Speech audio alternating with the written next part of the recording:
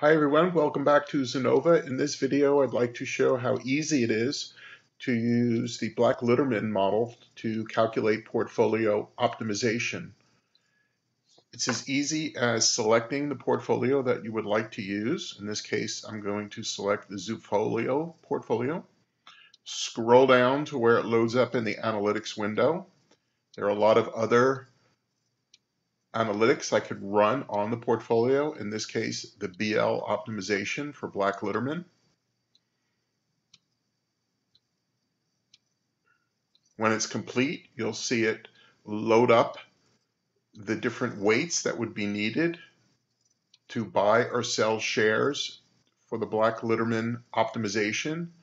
In this case, you'll also see output, mean variance optimization with the efficient frontier, Black-Litterman optimization, both historical and implied using reverse optimization. You will also see the historical special portfolios that are created from the maximum Sharpe ratios here, both historical and implied from reverse optimization. Current allocation, market cap allocation, according to the market cap of the stocks in the portfolio, mean variance portfolio allocation, Black-Litterman allocation using the implied returns. And then the user can put in adjusted views right here with simply putting in greater than or less than one stock versus another and by the amount. In this case, I would enable that, hit calculate.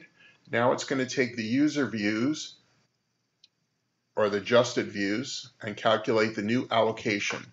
So now we can see the initial Black-Litterman allocation and the new Black-Litterman adjusted allocation right here. And we can also see that both in this adjusted view chart, and we can also see that in the adjusted shares or the change or delta shares change and adjusted weight change from the initial Black-Litterman weight. Anyway, that's it. Thank you.